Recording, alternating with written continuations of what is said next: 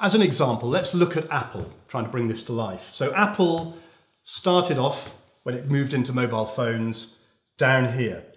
Created a phone, physical asset, very high marginal costs to grow that business, and an enormous risk as well. Apple was moving into a completely new industry.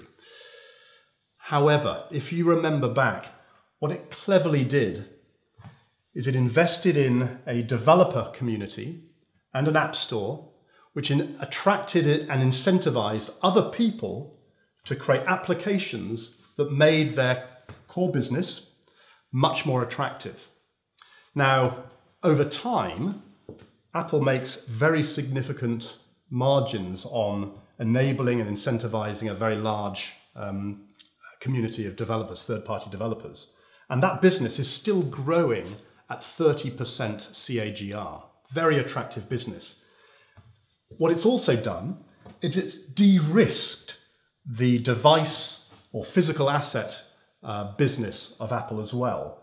Because Apple knows that as it introduces new devices, like wearable watches or smart voice-activated interfaces, there is a developer community out there developing applications that will make those more attractive. And while the CAGR is quite low for physical devices, the margins are very, very high because Apple's core business is premium products, premium technology products. But it is only successful because it has attracted a third-party network to create applications that work on these products.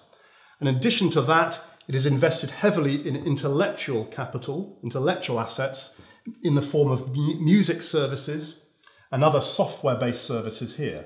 And that part of the business is growing very fast as well.